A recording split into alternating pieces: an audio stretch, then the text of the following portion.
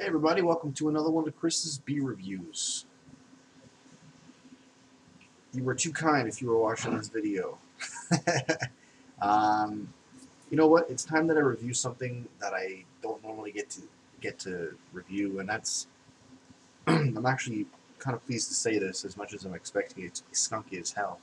But the Saigon export, it's from Vietnam, and you don't normally get to try beers from those types of locations. So this is going to be a treat for me in some respect. It's got a really cool looking dragon. I'll try to follow it for you. Kind of follows up.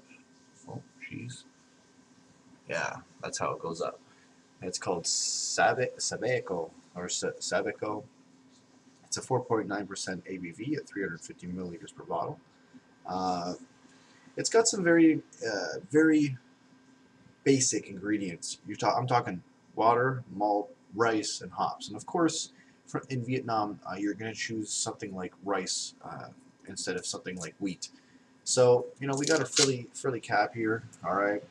And if anybody out there is wondering how I'm expecting this to taste like a skunky beer, when you sell beers in individual bottles or as well as six packs, if they come in a clear or green bottle, there is a chemical reaction from the UV rays of the sunlight that changes and alters the taste of a beer that comes in a clear or green bottle, and the end result is the aroma and or the skunky pungent, or sorry, I can't say pungent, but the skunky taste of one of those types of beers. Ooh, one thing I'm not really liking, I don't know if anybody can see this.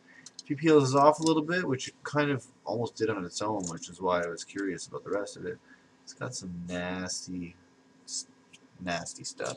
I'm going to close this up so I don't get any of that in my beer. I was right about the skunkiness.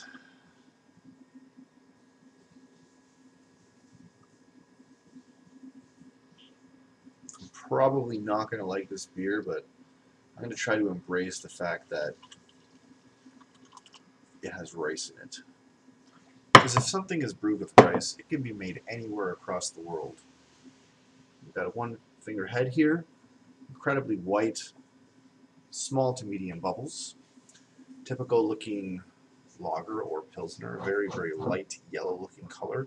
It doesn't say on the beer bottle whether it's a lager or a pilsner, but you get the idea. Incredibly skunky aromas, just like I anticipated. I'm drinking this out of an old speckled hen pint glass. I also have a fox embroidery in the back. Pint glass is generally what this beer would be drank out of, so cheers.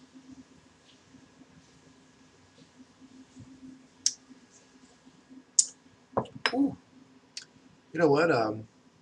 For a bland beer, for a beer that was made with four ingredients, well, four main ingredients, um, it's got a little bit of a keen aftertaste. And when I mean keen, I don't mean sweet or sour or pungent or hoppy.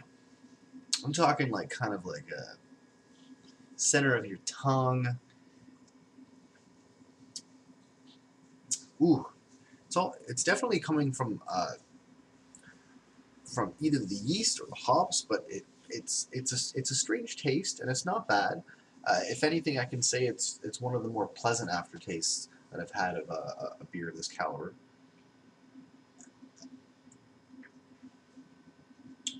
And one thing that's great about these beers is you know that they're going to taste the same from the top to the bottom. So I think I'm gonna. It's pretty easy to make your decision on reviews like this of beers like this. So I'm just gonna say that this is you know what, I'm gonna give this a 6.5 out of 10 for what it is. It's good. I still expect a lager. This is a lager for sure. Now that I've tasted it, I really expect a lager to try to have a little bit more of a flavor, a little bit more of a body. With this beer, you get really watered down approach as much as it is carbonated. And if I'm buying a beer, I don't generally want it to taste like water. So on that note alone, um, I'm gonna, you know what, I'm gonna stick with 6.5 out of 10 for this kind of beer.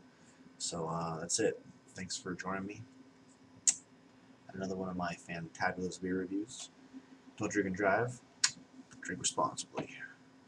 Cheers to beers.